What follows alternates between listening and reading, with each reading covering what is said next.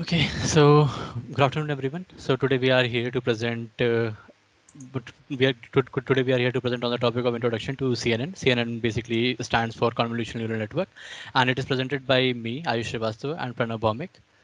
Pranav, can you next slide? Yeah. So, s- s- so before starting the session, let's keep in mind that we follow our knowledge etiquettes. That is punctuality. Please join the session 5 minutes prior to the session start time so that we can start on time and we can conclude on time. Second is our feedback. Make sure to submit a constructive feedback for all the sessions as it is very helpful for us. The third is silent mode. Keep your mobile devices and other activities on silent and keep your mic unmuted and avoid disturbance. Avoid unnecessary chit chat during the session. And we will be having a Q&A panel at the end of the session. Next slide. So for the agenda of our day today, we will be having 5 topics. So first we will start with introduction to neural network, what is neural network and its specifics. Then we will transition to what is convolutions and then to what is pooling. And in the end, we will understand what is the importance of pooling and a full demonstration of our image classification and our convolutional neural network. So the first topic, introduction to neural network. Let's So, introduction to neural network. So, basically, a neural network reflects the behavior of a human brain, allowing computer programs to recognize patterns and solve common problems in the field of AI and machine learning and deep learning. So, as you're familiar with, if you're familiar with biology, so basically it kind of resembles a neuron. So that's what is implied. And neural networks are comprised of node layers containing input layer, one or more hidden layers, and an output layer. In simple terms, it will contain one input layer, one main layer that will be hidden where all the image processing and everything will be handled. uh, the previous slide. Yeah, yeah. Awesome. So, so there will be the middle layer. The middle layer will basically handle all the processing and everything, and then in the end, an output will be generated. So each node or artificial neuron connects to another and has an associated weight or a threshold. We will be diving more into it. What is the weight or a threshold later on? So in the end, if the output of an individual node is above the specified threshold value, the node is activated, sending the data to the next layer of the network. Otherwise, no data is passed along to the next layer of the network. So why this is necessary is because an image classification or a normal machine learning model can contain millions of machine learning nodes and neurons. So we will be needing to kind of cut down on some of the training data that is irrelevant. So that's why we apply this. So So next slide. Ayush, I have a question here. Yeah. In the neural network, the input nodes, that the count of input nodes, is it dependent on something? Like the count of input nodes is like dependent on the number of variables that we are inputting, or what is that? Yeah, it can be. Yeah, yeah, it is. So basically, input layer basically makes an assumption. So with the input layer, we are basically providing a normal pixel input, pixel and the color RGB input. We will be discussing how the input is provided later on. So basically, it is kind of random, but we can assign like what type of variables we decide to feed to it basically. Okay, so you are saying that yes, it depends on the number Yeah, of input variables yeah, yeah, for any yeah. For situation. randomness. Okay, for any situation we have certain types of inputs and certain types of output we are expecting, right? Correct, So correct. that certain type of inputs are like when we create a neural network, then we create the exact number of input nodes or based on the number of inputs that we have. So based on the number of inputs that we have, and the inputs can basically reflect the features and stuff. So we will be explaining little more into it so that we can understand it more later on. Okay, So wonderful, yeah. wonderful. Sure, I would love to see it. Okay. So next slide. Yeah. So here, as you can see, so this is our basic image classification. Suppose we have an image of a cat or a dog. So we will be inputting. So our model will be taking assumption and will be inputting different type of features that can be ears, dogs, basically nose, eyes. These type of features will be inputted randomly, and these arrows that you see, these are basically channels, and random weights will be will be assigned to them. We will go more on depth with weights and what is threshold later on, later on in the next slides. And then all these features and images will be transferred to the hidden layer, where all the image processing and everything will be done. And in the end, an output will be generated. And based on the output, it will basically it will basically be a, basic be it will the output will basically be probability output. So it will decide whether if it falls closer to one, it will decide whether it is a dog, whether it is a cat, or these type of things. Next layer. Okay, just a minute. Can you go back? Okay. Yeah, yeah. I have a question here also, Arush. Or Sorry, if you have invited me, you need to bear with the questions. Okay. no problem, no issues. All right. So when we say input an image, does this mean that we convert this image into some other like byte format and then input it? Yeah, yeah. So we are basically converting it to a Venn array, and we are then inputting it. Okay, so we convert it into some other Yeah, format. we are basically flattening the image because it is a two-dimensional image. Okay. So we are basically flattening it. And in a one-dimensional vector, and then we are basically inputting it so that Okay. our computer can understand it. Okay. Okay. All right. And do we send the labels upfront in this? Is it like a supervised learning? Yeah, basically Okay. during our training process it can be, Okay. because during our training process we do define exactly what our output is, whatever everything is. So during the training process it can be. Okay. Okay. Cool. Thanks. Next one, Pranav. Okay, so here you can see more an in-depth view of a neural network. So this is basically the kind of a same image that I have described earlier for the cats and dog, but it is more vividly represented. So we will be having a number of inputs that will be fed to it. So the inputs will be one-dimensional arrays, and then basically we will be passing all the data that is coming from our input layer to our hidden layers. We will understand more how we are passing our input layer data to the hidden layer in the next slide. Now here we can see the hidden layers can consist of multiple hidden layers. So this is the main heavy part of our machine learning model, where we will be processing our data, and here the model will be trained properly, and then in the end deciding on what features to take, what features to exclude. B- b- and these things will be done in the H1, H2, and Hn layer, whatever type of layer we have. And then in the end, an output will be generated, and whether it will decide what type of classification we need to do, whether it is a dog, cat, or whatever we want to predict. Okay. Okay. So Ayush, one more question here. Come on. Yes, sure. Okay. So suppose I have a dog image. Okay. Correct. And when you say there would be different inputs, input one to input n, Yeah. are we saying that these are different dog images, or like we are converting that dog image into different vectors that you were saying earlier? One vector would be say kind of a covering the brightness of the image, one vector certain specific area pixel rated information. Is the image one single image will have all these inputs, or like these are inputs based on the number of images? No, it is one single image. So like one single image will be containing multiple pixels, multiple vectors, and like each pixel. Because suppose there is an image of 28 by 28 pixels, right? So it will contain about 789 pixels. So basically we are feeding, and each of these pixel can contain different colors, different, like suppose a pixel can contain a dog's ears. So it can be different. So basically we are feeding a singular image, and at that singular image will be trained accordingly. Okay. So if we have to give that image as an input to this neural network, Yeah. first we will have to create vectors of that image, right? Yeah, so and we will have to create that, but like Python makes it pretty simple, so we can easily do it. Oh, okay, okay. So we can use Python to convert Yeah, that yeah. image into these kind of inputs, and Yeah, then the inputs can be fed into your neural network, yeah. and also we can check the output also if they're predicting it correctly or not. Yeah, correct. So we don't have to like use our maths formula and stuff here. So Got it it, got it's it, it kind got of it. makes it Wonderful, easy. Ayush. Wonderful. Good, good. I could relate it now. Thanks. Okay, Mhm. next one, Pranav. Can you hear me? Next slide. Yeah, Can you yeah, see this awesome. next slide? Yeah, awesome.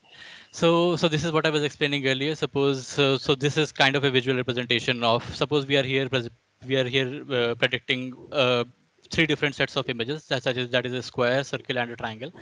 So we are feeding it a square image that is 28 by 28 pixels, and you can from this 28 by 28 pixels you can name the individual boxes from 1 to 789, and then you will be feeding all these inputs to the x1, x2, x3. So x1, x2, x3 is basically our input layer. It can be multiple input layers, right? So you will be feeding it, and all of these pixels will be varied. So they will contain some different color pattern, they will contain some different color sync things. You can relate it to the dogs and cats image by, like, they will have different ears, they will have different eye patterns, they will have different colors, these type of things. And as you can see the channels, so 0.8, 0.2, this thing, 0.1, as you can see here, so these are weights. So some weights are randomly so at the start of the trading, some weights are randomly assigned to it to see to basically create the neural network, and some these weights are basically what decides what weightage the input of that image is basically considered. So as you can see here, when we come to the layer b1, so we will be calculating it through a formula that is basically x1 multiplied by 0.8, that is the weight of the layer, then plus x. Okay, can we Sorry, go sorry. back? No, no, go. I think Yeah. it's Awesome, awesome. Yeah, cool. So we will be then multiplying it by x3. So because we are taking also an x3 input and then multiplying it by its weight, and then we will be having a bias. We'll be having a bias, right? And then at that time, whatever this function, this mathematical equation generates, we will be passing this value to an activation function, and that activation function will decide whether that singular neuron will be activated. So as you can see, this b1, b2, b3, the activation function will decide whether part this this node will be activated or not. Suppose the result comes closer to 0, and the activation function decide that it is kind of irrelevant, we don't need to process this information, and we don't need to waste computing power here. Kind of in a simple way I'm trying to explain it. So basically, so we will discard this layer, and we will only feed forward or forward propagate the required layers and the required features that are specific to our image.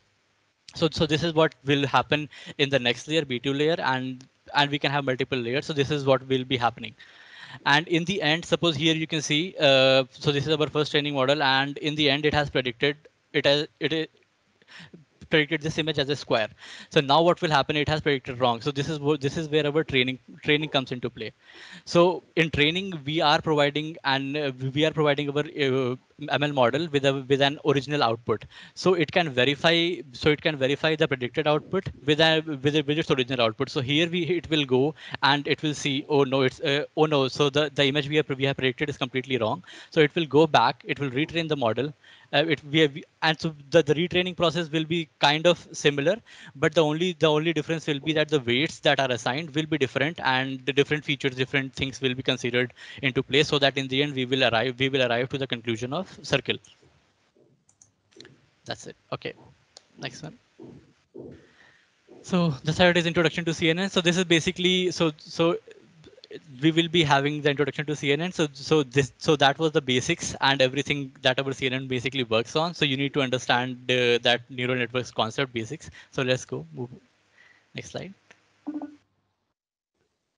Yeah. So the convolutional neural network, or CNN for short, is a specialized type of neural network model that is designed for working with two-dimensional image data. As I've told you earlier, like two-dimensional data, we will be converting into an array, a one-dimensional array that is a vector space, and then we will be basically processing that image data. And a convolutional neural network, or CNN, is a deep learning neural network stretched for processing structured arrays of data such as portrayals. So basically, kind of similar thing. Basically, we are basically converting the pixels and then we are processing the image. And a convolutional neural network is a feed-forward neural network. So it is basically, as you can see earlier, that we were feeding the hidden layer 1 to hidden layer 2, and so we are basically forward propagating it. So that is what is mentioned as feed-forward neural network.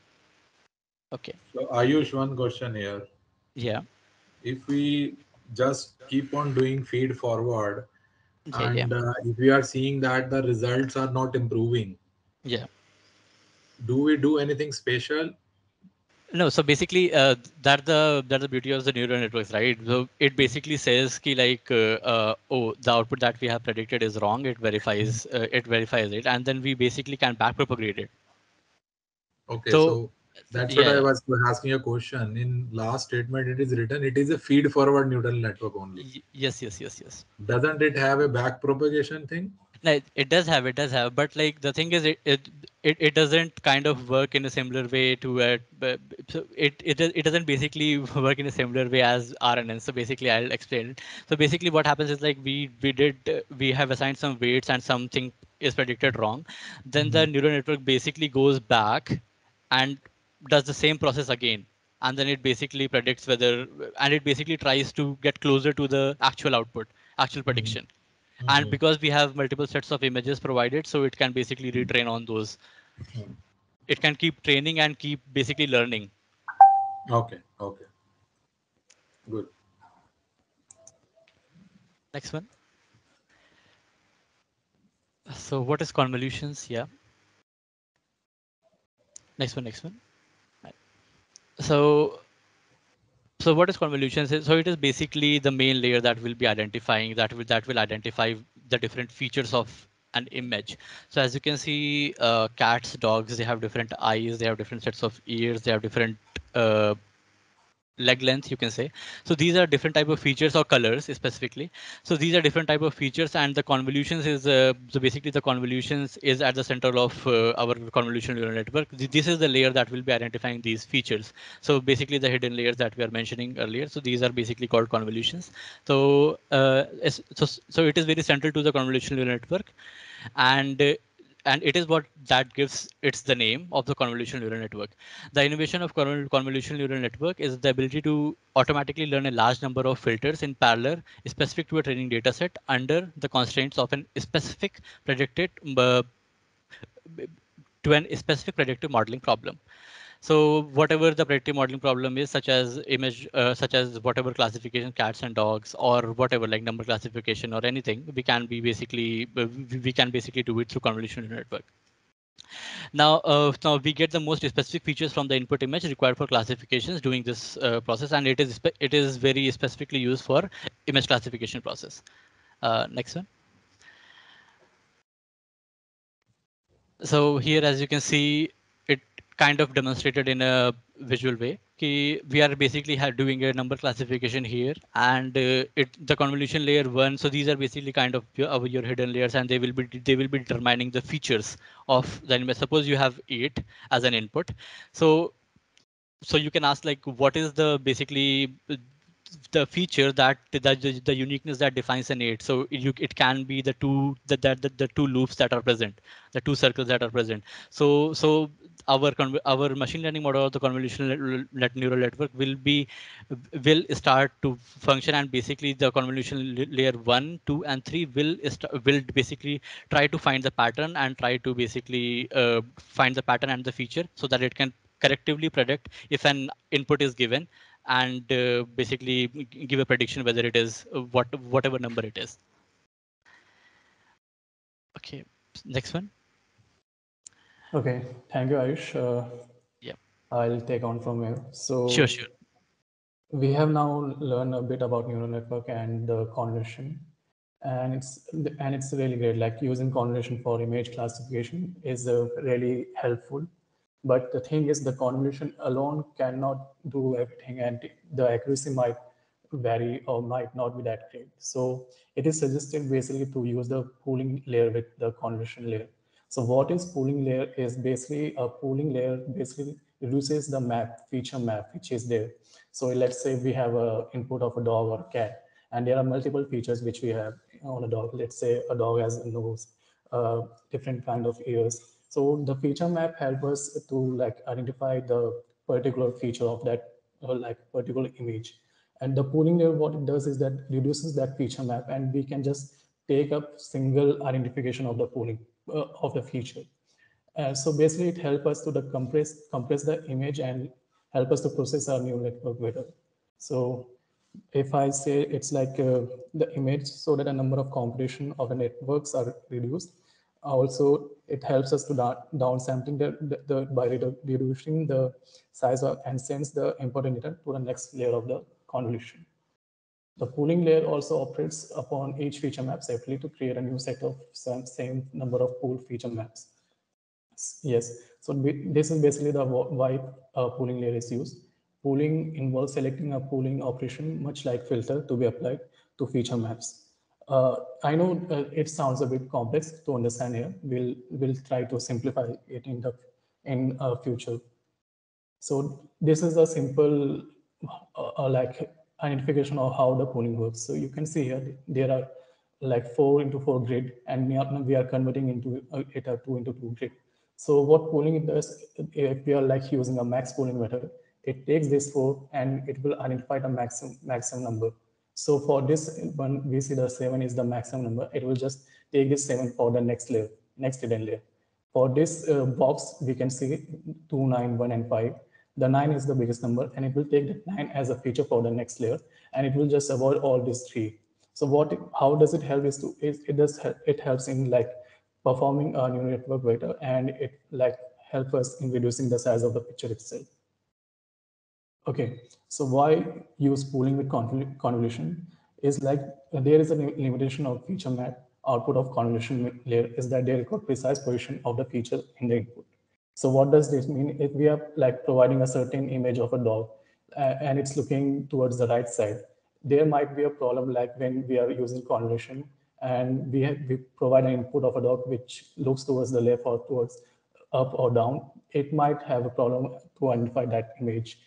We can use augmentation as well for that, but since we have the pooling layers, it also helps us to do the same. This means the small movement in the position in the feature map or the input will result in a different feature map, exactly the same thing which I just said. This can happen by recropping, rotating, shifting, and minor changes to the input image, right? So we have now listened to how pooling works. Let's see what does it mean. So here we have a image of a parrot, and you can see the first image is looking towards the right. The second image is directly looking towards the camera itself. We can also have three multiple parrots as well. And when you are creating a convolutional neural network, it should identify all these as parrots. It should not be like, okay, we cannot identify these three birds. It should not be like that.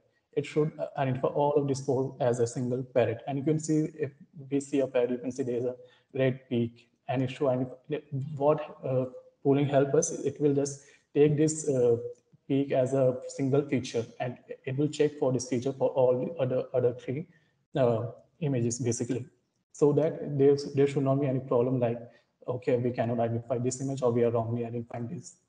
So like here we can see, so let's say we have taken this pooling method. You can see 5, 3, 0, and 2. We have basically taken the maximum number from here, and we have created a 2x2 smaller pooling for the next hidden layer. So this can be done as well. The thing is, if we rotate this box as well, it should be automatically detecting this peak as itself. It should not be like detecting it as a like maybe its palm or maybe its body, something like that. So that's why we prefer using pooling with convolution. Okay, so now we go for applications of CNN. CNN are used widely nowadays, basically with the image processing and classification. Nowadays, it's quite famous there. So decoding facial recognition, yes, nowadays we are like identifying people face with the CNN models. If you want to like see an example, just go to your Google Photos. It will now show a suggestion like, okay, do you know this person or not? And if you just like label that person as your friend, it will automatically detect all the images from your gallery and show the picture of that particular person. So it has been very popular on that past. Analyzing documents as well. Yeah, nowadays we can also analyze documents, understanding climate changes, advertising, and understanding gray areas. So gray areas basically means when we have different shades of gray. CNN is also quite comfortably able to understand those different gray areas as well. So these are quite few of the applications where the CNN are getting used, and it's getting famous day by day. Okay, so now we have that understand a bit about convolution and pooling. Let's see how a model actually is made for this one.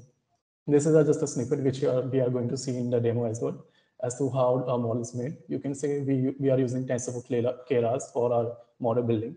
And in this, you can see we have used a convolution, two convolution layers and two pooling layers. Basically, what we are doing here, if our input is into 64 pixels, we are taking this as an input and like making our first layer as a convolution layer, and we are setting as activation as ReLU, which is basically rectified linear activation function, which basically means that if the input is right, it will directly return as positive, otherwise zero. The pooling layers basically helps to dimension reduce the layer. So if this is 0 64, it will just reduce that into the further like layers. And we are basically using two convolution and two pooling layers for this one. And then we are basically flattening and then seeing like our end layer, we have like, if we have 10 outputs defined, so we'll just get the 10 outputs in. So if we see, we'll see why this is 10 as to in the demo. So, okay, so let's get into the demo part. Okay, before going with the convolution directly, I'll just like to show how you can build a normal convolution, normal neural network itself. So we are basically trying to make a linear regression model here. If you see, we are basically assigned this numerical numbers to each of the numbers here. So 1 represents 52 represents 100, 3 represent 150, and something like that. So basically a linear regression problem. And we basically want to build this model. So we'll do a model.fit and we'll run it for 1,000 iterations. And let's see if it's how many it has on. Okay, so it has run all the 1,000 iterations. Now, if we want to predict any number here, let's say I want to predict 11. Let's see.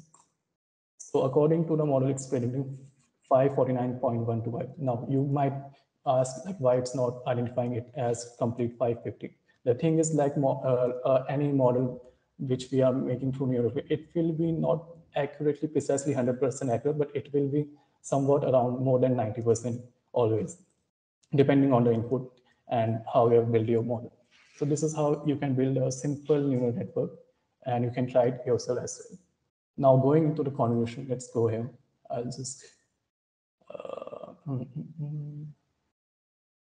I'll just clear everything. Okay, let's go. Let's see. For this demo, we have basically used MNIST dataset. This is basically having 60,000 pictures of 10 classes of clothing. So what does it mean is like we have 10 classes of clothing. It could be shoes, it could be pants, jeans, it could be sandals, anything. And we have basically we have this dataset from Keras itself, which will help us to use the convolutional neural network itself. Now, what we have done is basically we have loaded our images here. Now we are going to basically divide it into training and images and test images with its labels. Now, if you see it here clearly, you can see with our training images, we are also passing the training labels, which means that for each training image, we have a label defined itself only. So once we load the data set here, now we'll try to like, I'll try to show an image here. So this training image, and I'll just print the label how is it labeled. So you can see here, this is an shoe grayscale image, and you can see the label has been given as 9. Let's change this to something else. Let's say 50. We want to see the image with at 58th position. You can say this is can be identified as a dress, and it's being labeled as number 3. So there are total 10 labels here. So if you guys want to try, you guys can try it as much as you want. You can see there are many of them. See, this is also a dress, and you can see the label is 3. So we have this data set defined. Now let's see how you can create a simple normal neural network for this one. So what we have done is basically we have taken the training images and test images, and we have done some pre-processing here. And then we have created a model here, which is just a simple layer of flattened dense of 128 pixel, and we have the output layer as 210, which means we are basically identifying from the 10 labels as to which label that might be. So let's build this model. We are running it for 5 epochs only. And just look at this accuracy, how it's increasing, like one iteration at a time. You can see we started from 78% and it ended in at the 87%. So this is the final accuracy which we received with this simple neural network. Now let's see how we can add the convolution on top of this simple neural network. So you can see here we have done the same things, except we have just added 2 layers of convolution and 2 layers of pooling here. So what does it does? Like we are basically taking the convolution and we are asking the convolution here to identify the features, best features, and the pooling is basically resizing them and reducing the maps. And if we run this one for the same number of iterations, you can see here, just observe that how whenever we are using the maximum, how the input shape is getting reduced here. From 26, it's been reduced to 13. From 13 now, the next convolution when we are going, it has been reduced to 11 and then 5. So when we are trying to use this flatten, dense, and R output, we have basically reduced our shape to 5 into 5 into 64, which is 1600 only. While earlier it was a bit more. And this convolution layers will take some time more than a simple neural network because there are more number of hidden layers here. So yeah, once all the epochs run, you will see the accuracy here, and it should be better than what we have here. So meanwhile, this is running. If anyone has any question, can ask.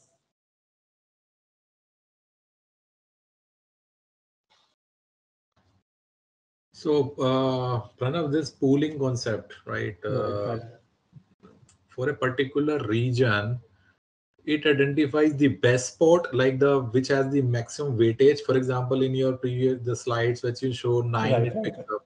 So does right, it right. for the beak, for example, it is a kind of a like orange or red, whatever like that area is. So is it does it pick up the maximum weightage of that area Right, to group exactly. it as a like this would be the spot where the nose kind of a shape would be there? Right. Pooling, you can either take maximum, you can even also take the average as well. So it depends on what kind of network you want to make. But the like final outcome should be when we are identifying this peak, it should like identify this peak as a single feature.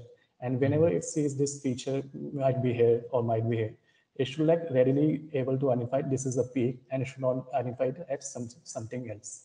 That's the main use of Okay. pooling. Okay. And it can go for like all the features of, for example, in this image parrot, Exactly. Yeah. it could be for eyes, it could be for neck, it could be for Right. Right. uh, paws also, and all that, right? Exactly. Wings You and can things see like here, if we compare this image with this image, you can see the percentage of the area which we have for this parrot is quite less than this one that. or this one. So it should not be like that, like it could not identify this one as well. Whenever we see those features, we should be readily able to identify, okay, this is a parrot. Might be the dimension in this percentage area of this image is less, but it's a parrot. That's the our final aim. Yeah. Okay. Okay. And does it like I think you showed is the applications where we can use this kind of a convolution based model. Is it all related to images, or like this can be used for some other purposes also? Like the one example you gave is like climate stuff also we can use. Yeah, basically, convolution nowadays is basically used with our image classification, mostly with image classification, because it has been successful on that one. Yes, for even for the climates itself, there are many parameters for climate, which might be precipitation and something others like humidity and temperature and all. Correct. And what it does for the climate itself as well, it's try to take all those inputs and it tries to best outcome as to when will the rain might come or might be a thunderstorm, something like that. But yeah, mostly nowadays, if you go, CNN are mostly used for our image classification. Facial recognition has been a very famous part of the CNN. Okay. So So okay, out of context, like can you share offline some model which would be best suitable for climate identification I offline? will.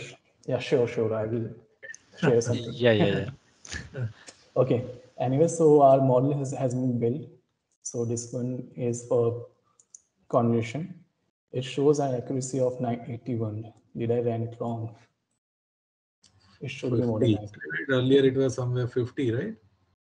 No, it was 87. I think there is Okay, some. 87. Is that, has it reduced by now? It should be more than 90. I think there might be Yeah, some issue. Let's no run it problem. again. No problem. We can understand that. At the demo time it happened. Oh, it's increasing, still increasing. It's still working, or you have run again? I've run it again. Yeah. Ah, okay, okay. Let's see. Or maybe the data set has changed inside the Yeah, TensorFlow. yeah. I have no idea. It But yeah, happens. let's see. Demo time sometimes is a demo, right?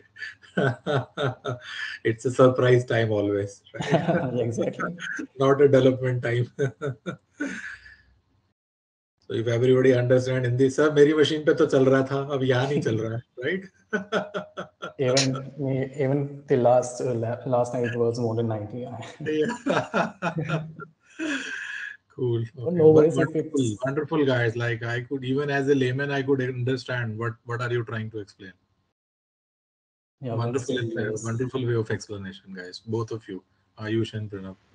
Thank you. Okay, let's wait for a couple of minutes once it runs, Yeah, regardless maybe of the accuracy. let's not wait for it because ultimately we know that it is going to give you a better outcome, right? Right. Regardless Mhm. of the accuracy, we can Yeah. just predict this.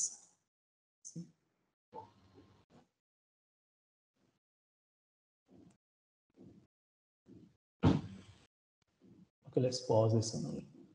No issues. Let's see. So let's go with the prediction itself for the sum of the test image. Okay. Okay, so we have basically added our test image to our prediction.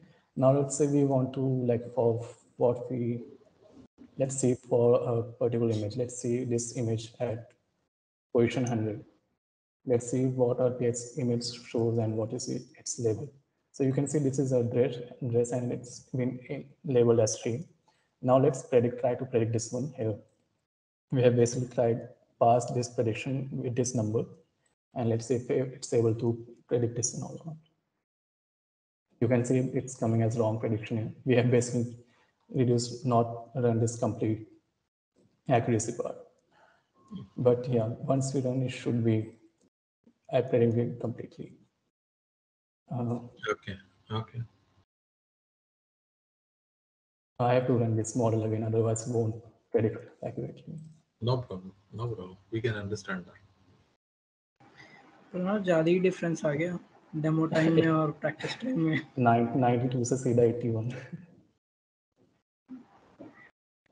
That's okay, guys. We do understand this. That's not an issue, right? We should be just understanding the concept, like how convolution works and how the pooling thing works and how the pooling thing is predicting it, but in a much better way. Yeah, we can see that in demo it might have not given the correct result, but eventually this helps to improve the accuracy. Exactly, that's the Yeah, main outcome of the condition. sure, sure, sure. Okay, let's if you guys can wait, let's wait for a couple of minutes and let's see. Anything else on your slide side you want to explain, or like all done? I think on the slides we are pretty much done, except we have some of the reference where we have taken our material from. Mm-hmm. So if you guys want, you can also look into these areas in the deep learning AI from Coursera. This is basically a Coursera course, Oh, machine okay. learning mastery and towards data science, as always help. Sure. Can you share the actual links on the all Nodler as a reply to Sure. that I'll message where this session was defined? definitely, yeah. Sure. That would be great.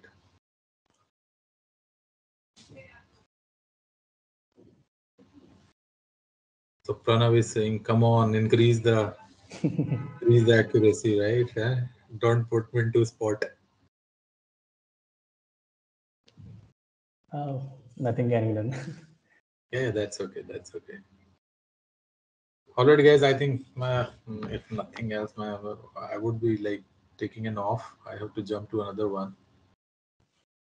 You Okay, guys, thank you, Ravinder sir. Thank Uh, you, sir. you guys. I'm so sorry to interrupt Ayush and Pranav, but we have another session lined up. Can you please wrap? this session. Yeah, we we, are we having are this. we are also So waiting on the code let's, part. Okay. I'll just run this one. What's happening? Okay. Ayush and Pranav, let's conclude this session, I guess, because it will take time to train. Run this models, yeah. Yeah. Okay, Let's and yes, I guess the demo part would not be done. It will take some time. So no worries, I guess.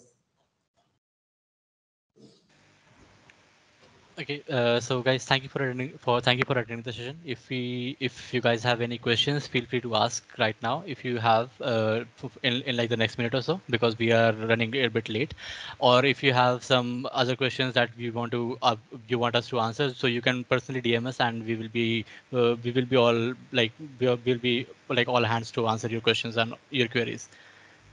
So do we have any questions right now?